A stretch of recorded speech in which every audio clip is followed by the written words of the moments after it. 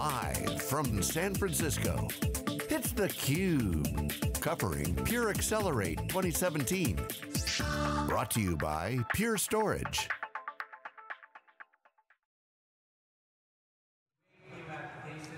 Welcome to Pier 70 in San Francisco, everybody. I'm Dave Vellante with my co-host Stu Miniman, and this is Pure Accelerate 2017. Pure Storage in 2009 started a big wave of flash migrations, and the company's strategy was to specifically go after the large EMC install base of older Symmetrics, mainframe class storage, and even to a certain extent VNX and Clarion, if anybody remembers those terms, the install base. Pure's ascendancy was really a function of shifting from spinning disk to flash.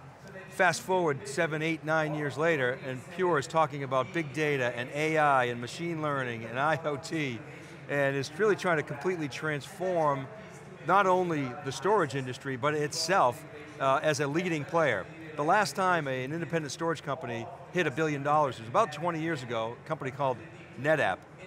Pure is trying to be the next to be $1 billion company. Stu Miniman, a lot of action going on here. It used to be in the back in the day, I bought EMC for block, NetApp for file. Pure is trying to change that. Yeah, and Dave, storage, we've talked about it. When Dell bought EMC, what did that mean to the whole storage industry? I wrote an article when it happened and said it's the end of the storage industry as we know it. When I came in here, it was like, oh, we're going to be talking about storage? You mentioned NetApp. I was at a NetApp event last week and they said storing is boring. It's about the data, it's about the new applications. I really liked in the keynote, they were talking about new use cases, new applications, how do they fit into that multi-cloud world? Really interesting to hear, Scott Dietzen, who we've known since this company was in stealth, laying out where the company is. They've got over 3,300 customers, a lot of SaaS applications. They're talking a lot about the machine learning and the AI pieces that are in here. But at the end of the day, I mean, Dave, this is their primary business, is a storage array, replaces, as you said, the traditional EMC boxes that used to be sold. So how much of this is still kind of an update on what the legacy is doing? How much are they ready for the future? And excited to dig in with some real customers here. Pure has a good movement, good customer base. I've always had some good, smart people with good tech. The Puritans, as they call them, all wearing orange here. So cool venue and excited to dig in. Well, it's one of the fastest growing companies in the storage business and the IT business. And the way that Pure has gotten there is in its early days, it never really talked much about so-called software defined, it just did it. One of the problems that Pure attacks is the problem of migration. David Floyer and Wikibon have written extensively about the cost of migration, the pain of migration. It was almost just assumed, well, if I'm buying storage, I'm going to have to migrate, and I'm going to spend 50, 100, sometimes many hundreds of thousands of dollars migrating my workloads from older arrays to newer arrays.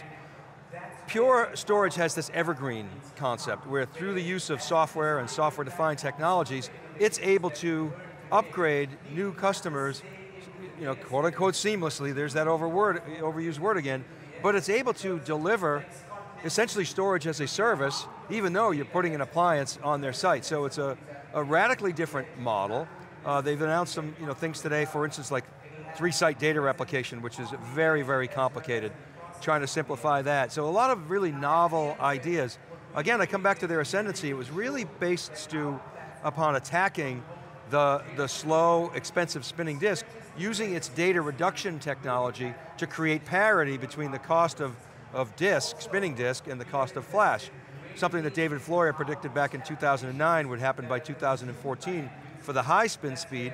Now with FlashBlade, which is essentially the file-based system that Pure has, they're going after that same sort of mantra with higher capacity spinning disks, really going after the NetApp base. Yeah, Dave, you mentioned that Pure could be the most recent billion-dollar storage company. The company that might actually beat them to that is Nutanix. Now, of course, Nutanix sells more than just storage. They're hyper-converged infrastructure, which means there's the compute that they're also selling that's being used there, so it's not quite apples to apples, but the last quarter, Nutanix had about $10 million more in revenue that Pure did. They also had IPO'd, and that hyper-converged trend, one of the things that I saw early on that, Dave, was attacking that migration cost. Hyperconverged, like what Pure does, a software layer, you create a pool of architectures, I can add in nodes, I can change configurations, I can update without the traditional way that we used to do it in storage, which was, right, buy that box, take months to get it in there, load it up, transfer it over, retest it,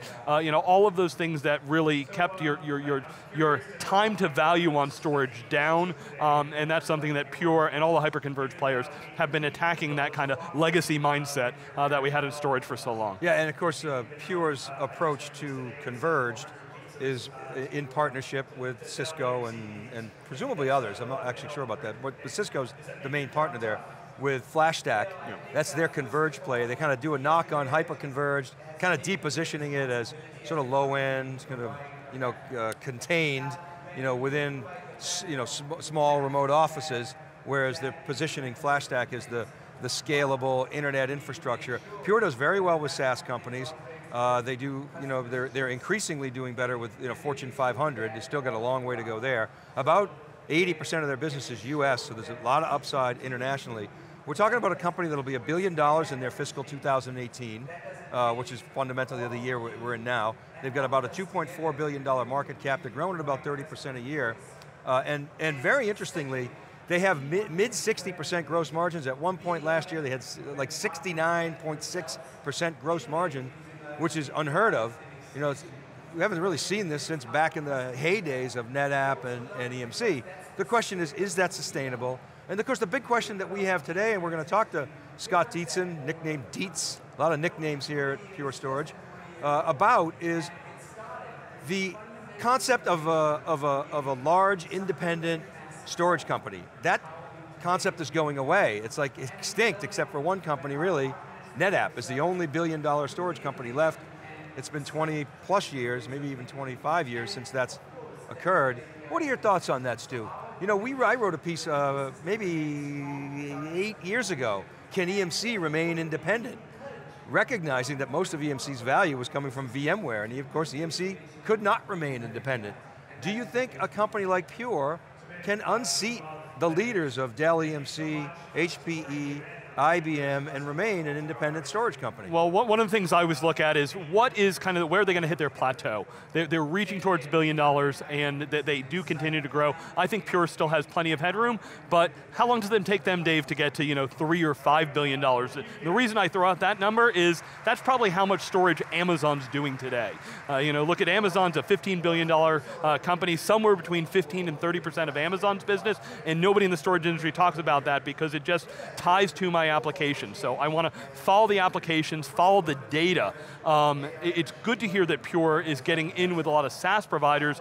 From Wikibon data, 2/3 of the public cloud data, of the public cloud revenue is SaaS providers. So absolutely, here companies like Pure, SolidFire, sold before when they were an independent company, sold to lots of service providers as well as SaaS providers. Cominario, a Massachusetts-based flash company, sells to, I believe it's about half of their business is selling to those SaaS providers because these are companies that look at, okay, I need to own how I scale my environment, own those economics, and need to grow that. And just one more piece on that economics, Dave. Look at that kind of multi or hybrid cloud world. I bristle a little bit when I hear Scott Dietzen kind of almost say, well, public cloud, it's in the corner. About 20% of the use cases fit in that environment. Yeah, we'll do snaps to Amazon, and we'll do some other things, but you don't put the public cloud in a corner and just say, oh, 20% of the market's there, because that's today, and it is still growing 50, 75, 100%, depending on which public cloud you're talking about. We think that there's still plenty of upside, and when does that become a headwind that will slow the growth of what Pure's doing? You see a lot of the other software storage companies out there saying, how do they become software? When we were at the Veeam show, Dave, they really were, we're going to live in Azure. We're going to partner with AWS, and they don't really care. Pure, very much, their growth, their revenue, and their margins today are all built that they're going to be selling gear with that. Yes, they have the Purity One software, and they have some cloud plays, but it very much seems to be saying that public cloud's not the direction. I'm sure Scott will probably give us a little bit more nuance there, but that legacy change to new distributed architectures has been a tailwind for Pure, and when will cloud be something that will push against their growth? Well, we're going to ask Scott Dietzen about that, and you're right on. I mean, public cloud clearly is growing. It's growing like crazy, particularly the SaaS component of that. Now, of course, that can be a tailwind for Pure because they do sell to SaaS companies.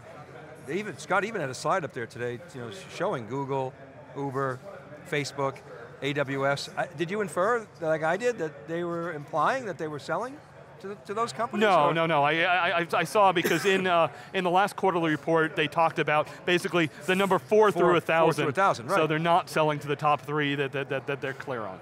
So okay, so the top 3 would be Amazon, Google, and Microsoft, right. But then there's Facebook and Uber, possibly they could sell to those companies.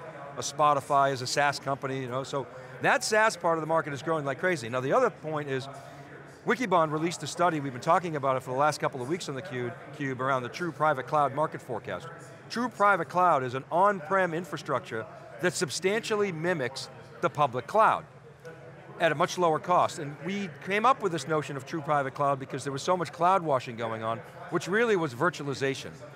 Now the true private cloud is growing actually faster than any other cloud segment, now from a smaller base, granted, but we see about a $230 billion TAM over the next 10 years evolving.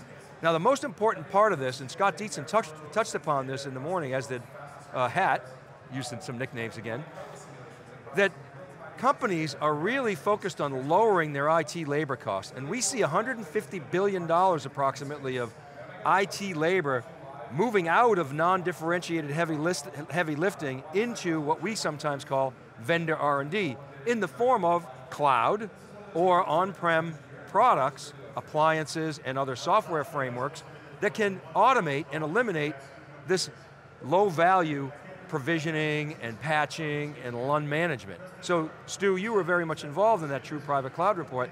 That market's exploding. I mean, to me, it's all about TAM expansion for Pure. They're $1 billion company roughly. They're participating in a $30 or $40 billion market, so they have a long way to go. Yeah, absolutely, because really, Dave, it's about the application. It is not a winner-takes-all environment. When you look at multi-cloud, it's what applications, and even we start teasing apart pieces of my applications and where they live. So I look at there was a nice logo slide that Pure put up, and you say, okay, Hulu is a customer. Well, is Pure helping with their CDN? I really doubt it. You look at Workday. Workday up on stage at Amazon reInvent, talking about how they partner with Amazon. So what applications is Pure winning? Which ones are their customers using the public cloud for? And how does all of that sort out? Absolutely, true private cloud is really that reinvention of the data center, that flipping, if you will, of, I mean, Dave, you probably know better than me, that the saying that IT spends 80 or 90% of their budget on keeping the lights on. How do we flip that so that we can spend money on innovating, driving the business forward, stop spending on one of our favorite terms, undifferentiated heavy lifting, and move to innovate and drive the business and have IT serving those applications and serving the things that help me differentiate from the competition and move faster. Because absolutely, I'm sure something we'll hear at this show is it's that agility and that speed is what companies need, and Pure with their 6 nines of availability, and that if you buy it today, you're future-proof, if you will, is going to help customers say that they can have a platform that they buy today and know is going to serve them well in the future. Well, Mark Benioff, I think was the first that I heard said it, or it might have been Peter Burris, I can't remember. But basically there are going to be many more SaaS companies coming out of non-tech companies than tech companies. That to me, Stu, is a big, big tailwind for a company like Pure, who's software first, software defined, knows how to sell to SaaS companies. The other thing is, Pure's the latest company. They didn't say this, but they certainly, one could infer it, the latest company to basically say tape is dead. So it used to be, sort of off-site backup to tape. Now they're talking flash to cloud as the long-term retention. So a lot of really interesting things going on here. The venue is actually quite amazing. It's at Pier 70. This place is going to get torn down right after the show. It's a place that used to be an old steel mill. They used to make battleships here, about 2 battleships a year during World War II. The new Warriors facility is going to be here in Dogpatch soon, and I know everybody's super excited about that. Yeah, well, yeah, a lot of purple hats here, a lot of excited Warriors fans. All right, we'll be back. We got all day, wall-to-wall coverage of Pure Accelerate. Hashtag Pure Accelerate. This is theCUBE, I'm Dave Vellante with Stu Miniman. We'll be right back with Scott Dietzen right after this short break.